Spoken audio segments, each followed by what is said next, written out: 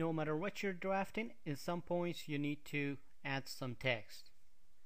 Now fortunately, AutoCAD has some annotation tools to get the job done. In this lesson we're going to take a look at the single line text and use that to label our objects. Now I've got some mechanical parts on my screen.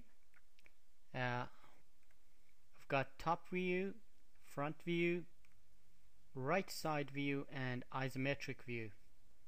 We're going to use the single line text to add some label to these objects. I'm going to go and write at the annotation panel here, select the text, and we've got multi-line text and single line text.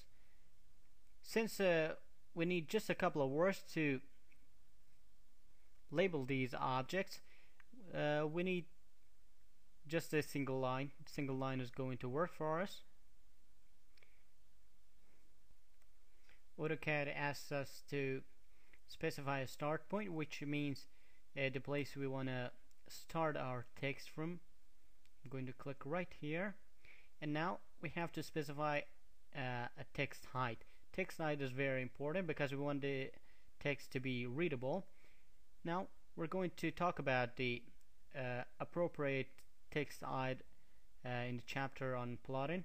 For now we're going to enter 0.55 and press enter, and now we have to specify a rotation angle. The rotation angle we're going to enter is the horizontal line and this horizontal line, and that means the text is going to be read horizontally. We can change that, or you'll understand what that means when we're done with these objects. I'm going to just enter to accept that default 0, and we can enter our text now. I'm going to type top view and enter again to accept that text. Now we're going to launch that single line again and pick a point here and press enter to accept that height, and press enter to accept that angle, and give it a front view and enter. Watch this. I'm going to press the spacebar to relaunch that. Select this point, enter, and this is the right side view. Enter. Now I'd like to make another text for this isometric view, and this time we'll use the angle. I'm going to launch that once more and give it a start point from right this end point, and give it a smaller height for this time, 0.45, enter.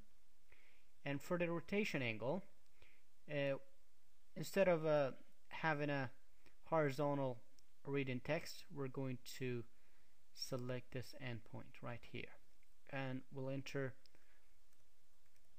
isometric view. Enter. Now this text is a little too close to the object.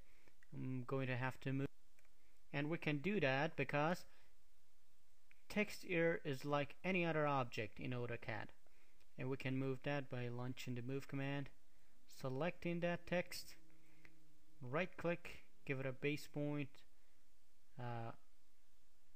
select this endpoint and put it right here. Now let's move this one as well.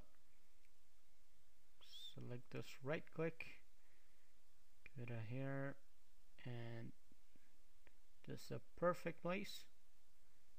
Now single line text is perfect for view labels, area labels, street names, title block information, or any other annotation that doesn't require paragraph style formatting.